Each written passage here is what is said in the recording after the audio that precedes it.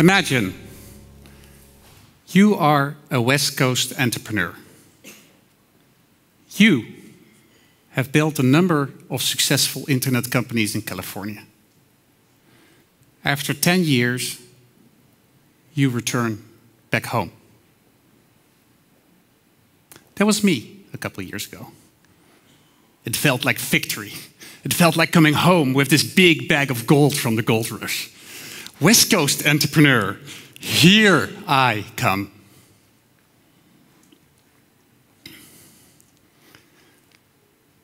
Back in the Netherlands, I tried to set up a new business and failed miserably. Desperately, I tried to look for a new job. And when I finally found one, working for a normal boss, which I hadn't done for a long time, it didn't take long before I was fired. To make things even worse, I turned 40.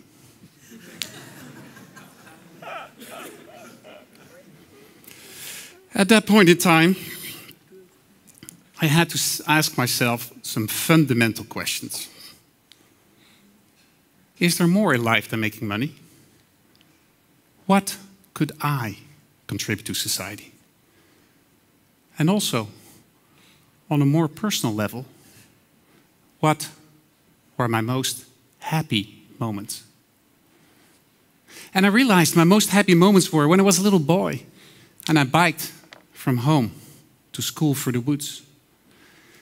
And I can still vividly remember the smell of the fresh needle pines in the morning, the squirrels running over the bike path, taking in the fresh, cold air. And now I'm reliving this experience with my old kids when I spend time in nature. And I have a confession to make.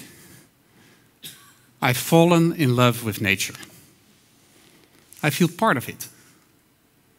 I want to protect it.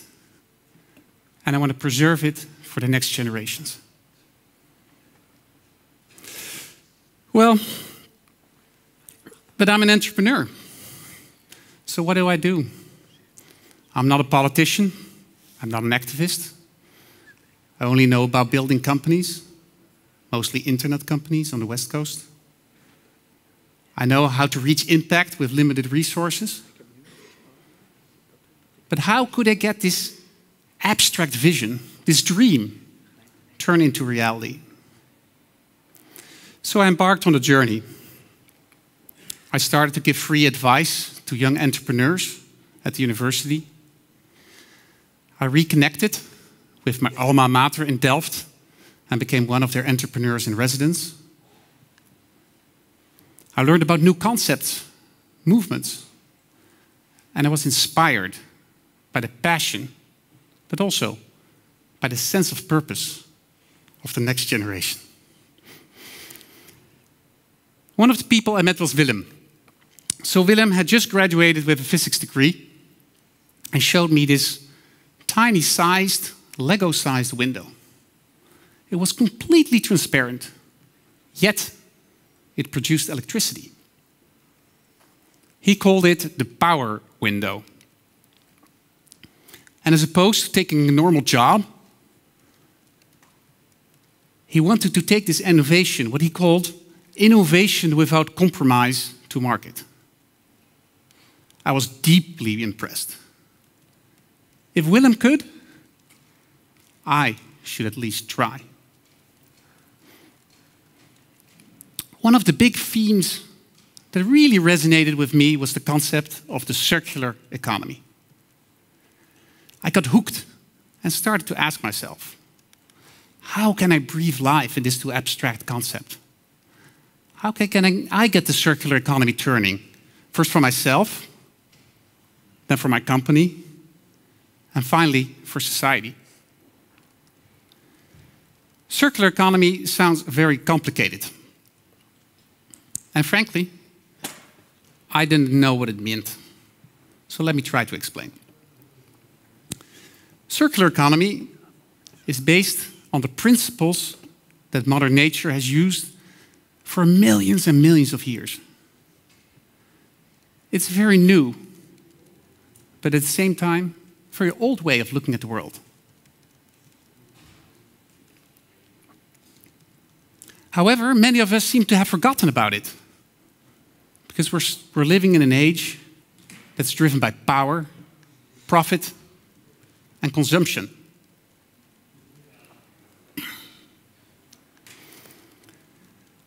Circular economy is not only based on nature. It also makes economic sense. There is no waste. Everything is used. It's like a tree. A tree grows, branches, leaves. The leaves fall down, they fall on the ground becomes soil, and the soil gives life to new trees.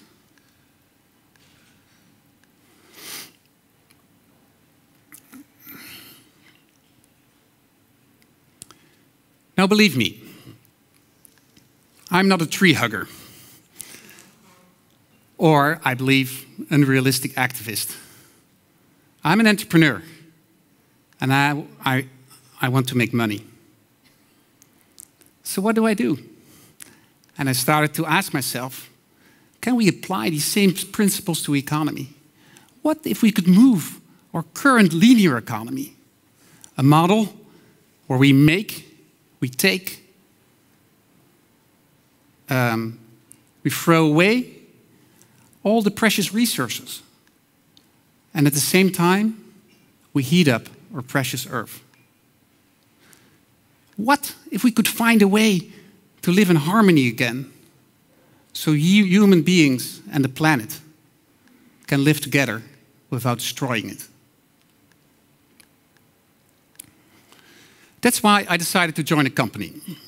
The company recycles tires. Passenger car tires, truck tires, waste tires. It's located 20 miles from here, in the beautiful place of Nederweert. And we don't see waste, we see resources. And believe me, for me that was quite a stretch. I recall seeing the waving palm trees from my California office. Now I see big piles of tires, and they're very black.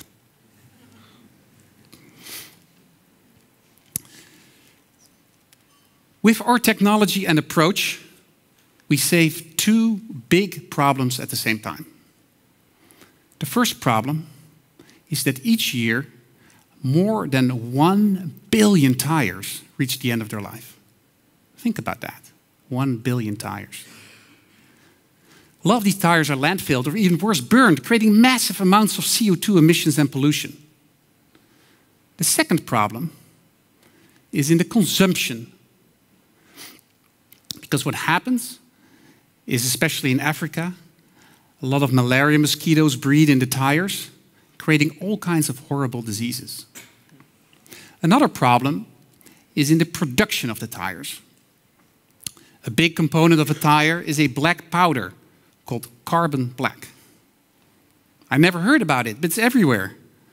It's in this screen, it's in this pen, it's in a lot of black clothes, it's in this ink over there, and in the rubber. But 70% goes into tires. And then what happens? They get burned. We're throwing away a wallet with money still in it. It's crazy. So our company found a circular solution to this problem. So we start with the tires. We take the steel out. We harvest the carbon black, which can be reused for new tires, paint, or ink. And for each installation we build, we save more CO2 than 1 million trees can consume. And we won't stop with one installation. There's enough tires in the world to build more than 1,000 of them, saving almost 1 billion trees. So one of the things I realized in this journey,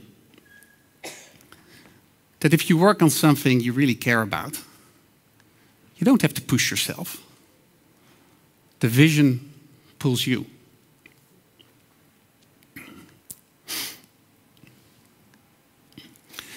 company I'm leading is a classic example of the circular economy. But there are many different flavors. Our company basically does recycling, reuse materials, and create value. Frankly, I like the word upcycling better.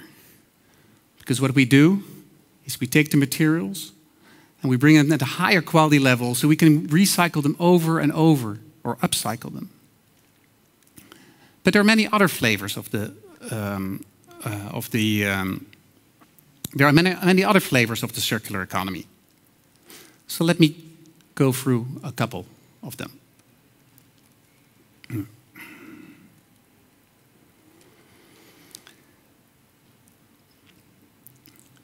A good way to think about different types of circular economy is to think about all the stuff in our lives. The food we eat, the cars we drive, the homes we live in. And there are several strategies to deal with this stuff.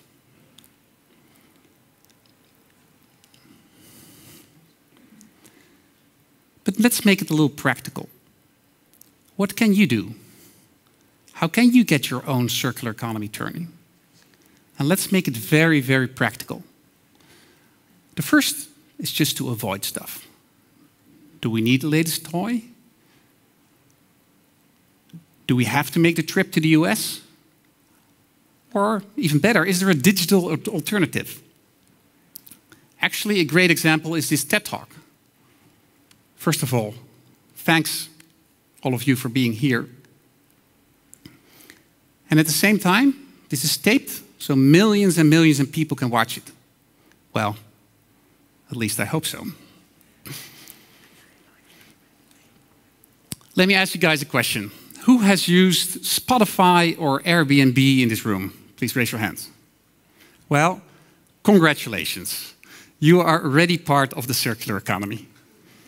And the reason for that is that you've used a service that promotes the more effective use of resources. Sharing.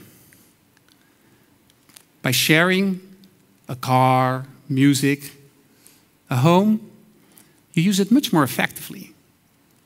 And what's actually really interesting about this, as we move from owning physical products to using the service, is that it completely turns the business model. Say I'm a seller. Now I want the product to last, as opposed to shipping and replacing as many units as possible. So let me give a really practical example. That's actually not that far away. Cars. Cars are used between 5 and 10% of their time. The rest of the time they sit idle. Does that make sense?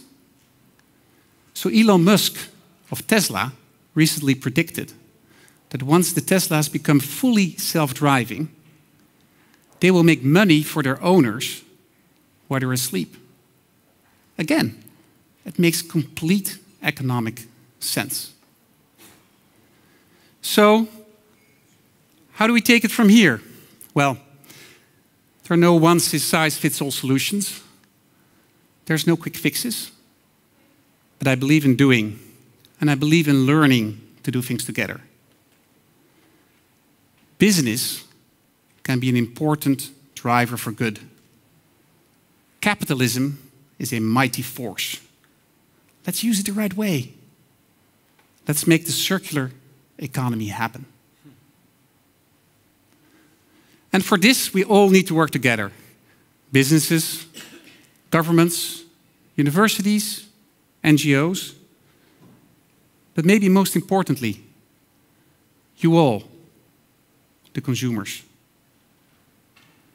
So, I invite you to experiment, to fail, and try again. Experiment, fail, and try again. And those that failed the most have tried the most. And often, our biggest regrets are not our actions, but they're the things we did not do, our inactions. And getting ahead, the secret to that is often how to get started. And saving our planet is way too important not to try. Thank you.